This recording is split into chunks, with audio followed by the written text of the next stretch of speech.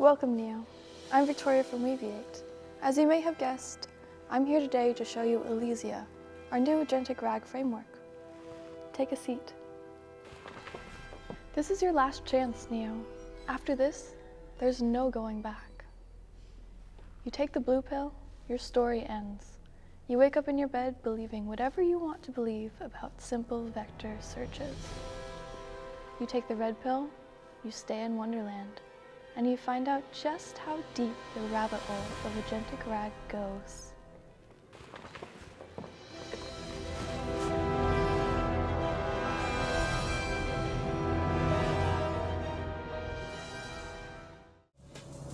So as I mentioned, elysia is our open source Agentic RAG framework that we've built to go beyond traditional text-in, text-out chatbots. It uses a decision tree-based architecture that intelligently selects tools, dynamically displays data in optimal formats, and provides complete transparency into its decision-making process. The system connects to your Weaviate cluster, automatically generating search parameters from natural language and displaying results in contextually appropriate formats. It's built with a fast API backend and pure blood, sweat, and tears Python core logic using a DSPy for LLM interactions, plus everything comes in a single pip installable package. You can use it as a full-featured end-to-end web app or use it as a Python library by just importing it into your Python files. What really sets elysia apart, though, are the three core components that we haven't seen combined in any other open source agentic framework. The first thing is decision trees and decision agents. At elysia's heart is its decision tree architecture. Unlike simple agentic platforms that have access to all possible tools at runtime, elysia has a predefined web of possible nodes, each with a corresponding action. Each node is orchestrated by a decision agent with global context awareness about its environment and available options. This tree structure enables advanced error handling and completion conditions. For example, when tools encounter errors, maybe due to connection issues or typos in generated queries, these get caught and propagated back through the decision tree. The decision agent can then make intelligent choices about whether to retry with corrections or try a different approach entirely.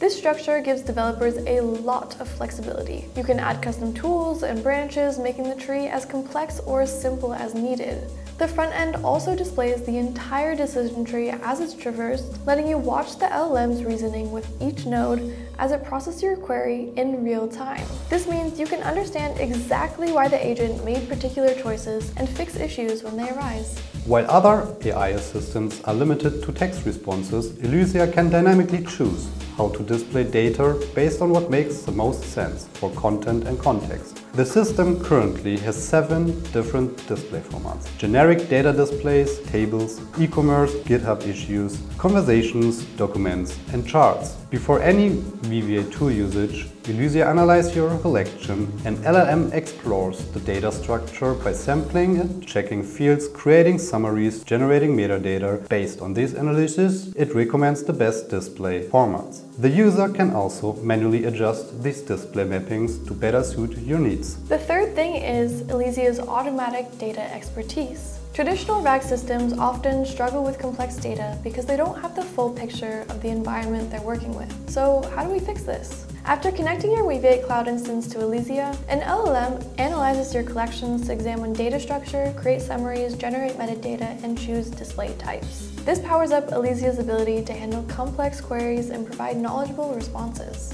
To show how flexible elysia is for building real end-to-end AI applications, we use it to create our chat feature in Glowe, our Korean skincare recommendation app. Glowe looks at over 49,000 reviews and over 1,400 skincare products to help people build personalized routine based on their skin type, skin conditions, and skin goals. We created 3 new custom tools for the skincare domain that you can use within elysia's Agentic decision tree system. elysia used a query agent for finding the products with complex search filters based on their skin conditions, skin effects, and the stack generation tool for creating personalized product collections through natural language, and a similar product recommendation engine that checks ingredients, interactions, and user preferences. elysia took care of all the complicated stuff, handling conversations, fixing errors automatically, and managing data streams so we could focus on the skincare specific features instead of building AI workflows from the scratch.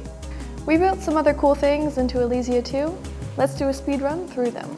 The first thing is the feedback system. The feedback system maintains user-specific feedback examples stored within Weaviate instances. When processing queries, Elysia searches for similar past queries rated positively using vector similarity matching. These positive examples are used as few-shot demonstrations, enabling better responses with smaller models. The second thing is chunk-on-demand processing.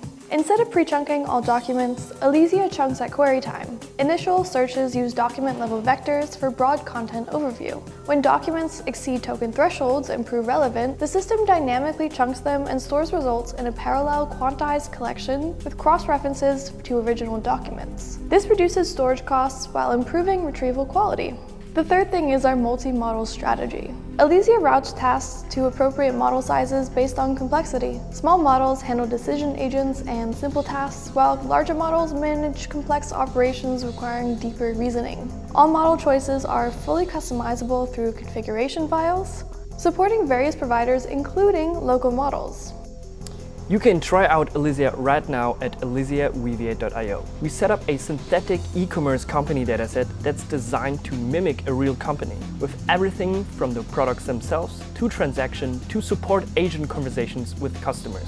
So the first screen you'll see is the chat page, where you can type in your queries. But before we start chatting, let's take a look at the data in the Data tab. Here we see all the analyzed collections: products, transactions, supplier info, legal documents, tickets, communications, all connected together to make the dataset as realistic as possible. When we open a collection, we get a simple table view with controls like keyword search and sorting. The Metadata tab shows information that Elysia generated automatically, a summary of the whole dataset, display mappings so the interface knows how to present each type of data, and per field descriptions with data types and unique values. The Config tab tells us about the embedding models used to vectorize the data. Since this is an e-commerce dataset, the most interesting thing are the products themselves. So let's explore them. What products are saved in the database? Retrieve a sample batch of them. Elysia now gave us some random products and displayed them in the product display. You can click on individual objects to get more info on them.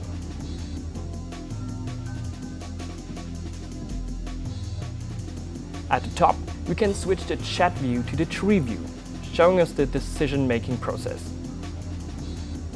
The tree shows how Elysia reasoned about which node to select, along with a description and an instruction. You can also check the source code that retrieved the data.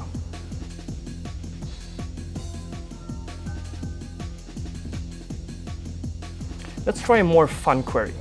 Show me all product collections and visualize them in a bar chart. Elysia decided to do an aggregation and grouped by different collections. It then used the aggregation to create a bar chart to visualize the data. Seems like the cottagecore collection has the most products in our e-commerce platform. Let's try queries and combine different datasets. What suppliers are responsible for which product collection?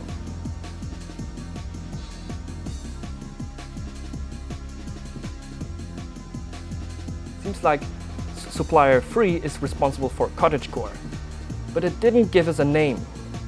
What name does the supplier 3 have? Lumen Aura. Let's try to combine it with another dataset. What documents are related to Lumen Aura? Alright, seems like we got some marketing agreements with them. Let's try another dataset. Are there any open tickets related to Lumen Aura?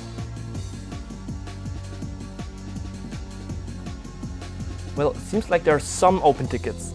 I hope that Danny William knows what he's doing.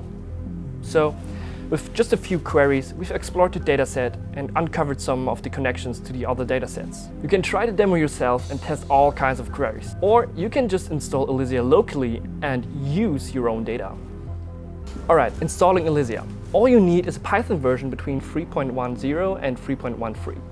Open your terminal, create and activate a virtual environment, run pip install elysia-ai, and then just start it with Elysia start. That's it, you're ready to go. Now open localhost 8000 in your browser. In the settings, we'll create a config that links Elysia to a Weaviate cluster. If you don't have one yet, no worries. You can spin up a free sandbox cluster at the Weaviate Cloud. You can import data either with the built-in import tool or using one of the Weaviate clients. First, we configure the cluster that we want to access the data from. In the next setting, we can simply copy the same cluster. That cluster will also be used to store Elysia's own data like metadata, conversation, and configs. We can also configure our agent behavior and style. But let's keep that to default for now. Next, we choose the models. Under the hood, Elysia uses Light LLM, and you can connect to any supported model. For this demo, let's use Gemini Flash via OpenRouter. You just need to provide the API key. Hit save and boom! We have access to our cluster. First, you won't see any collections. That's because they need to be analyzed first. Let's analyze the Magic the Gathering collection.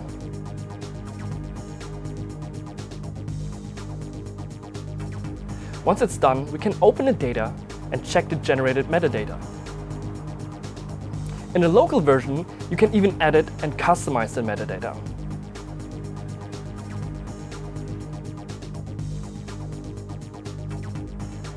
So, back at the chat page. As you can see, Elysia already generated some example props for our collection. Let's choose one of them and have a look.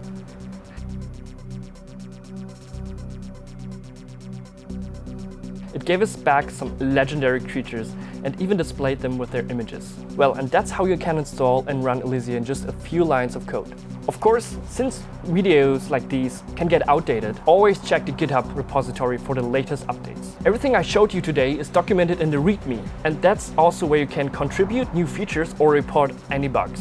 Like we mentioned earlier, Elysia isn't just an app, it's a framework. You can use the front-end app or use the library to build your own apps, just like we did in Glowe. We have a full documentation on the codebase and how to get you started. Let me show you a super quick example. Create a new Python file, import the tree object of Elysia, initialize it, type in your query, you'll receive a response text object and the objects themselves.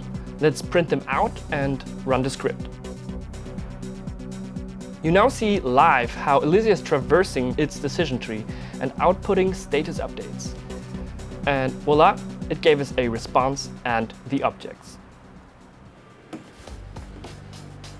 So in this video, we showed you all about Elysia, what it is, how it works, and how you can use it yourself. Elysia is an open source agentic RAG framework with an end-to-end front-end app built on top of it. We love being a part of the open source community, and we can't wait to see what you build. Thank you for watching. And goodbye.